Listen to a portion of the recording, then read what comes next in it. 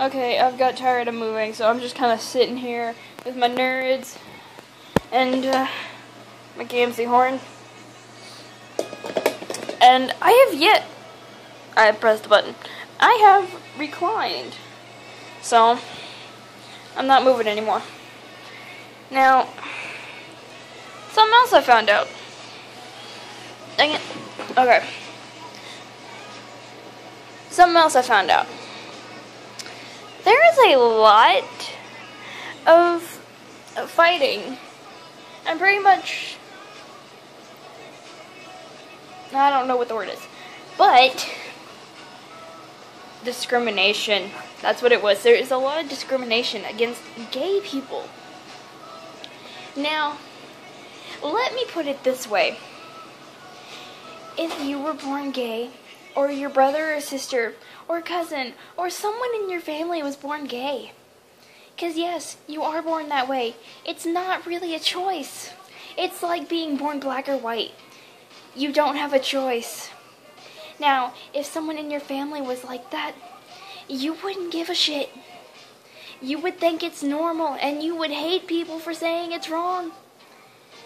Now, no, it's not a specific gene like black or white is, because that's given to you from your parents. Technically, this is still a gene. When you were born, you have a specific amount of chromosomes from the mom and a specific amount from your dad. Well, if you're a girl and you have more than half from your dad, because yes, that happens. That's how you are a lesbian, I think. Yeah, you are female, but you have more from your dad. Yes, I had that right. That's how a lesbian is. Now, vice versa. You're a male, but have more from your mother. Then you are gay. You don't have a choice in it. Now, when you tell people, yes, you have a choice, being gay is wrong, think about this. If you were black or white, and someone came up to you and said, the color of your skin is wrong, you should change it, you would look at them and be like, the fuck are you talking about? I promise you. It's not a choice, and you're gonna have to deal with that. It's just something that happens. Now, there are those crazy people, like me, who think they're part animal. Now that, I promise, is a choice, and I like to be different.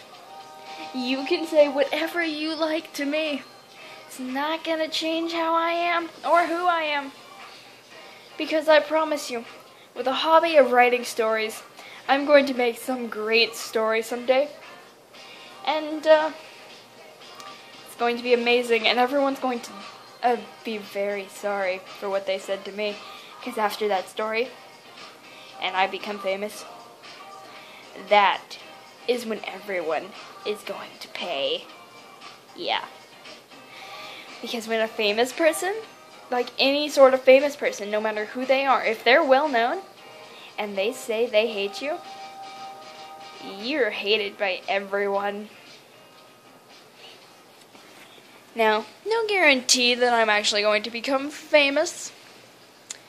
Sure hope it happens, but no guarantee. I'm not completely putting that as my only resort to the future.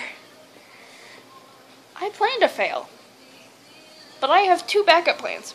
I can work at Subway for the rest of my life, and my friend can get me a job at her dad's jewelry place. I don't know what it's called. Her dad's a jeweler. Pretty much, I can go get 2 different jobs. And then on top of that, I just finished acting and modeling school, and yes, I'm chubby, and I went to modeling school. You do not have to be that super thick, skinny person, because trust me, that ain't pretty. That's nasty. Come on. When you can see your bones. Yes, and I talk like that, I seriously do. When you can see your bones through your skin, that ain't cute, that ain't pretty, that's nasty. Those girls that are like, oh, I'm so fat, I need to lose some weight, and they still skinny? That's the size you're supposed to be, honey. Alright, I just hit the 5-minute mark. I just saw it change. I have to go.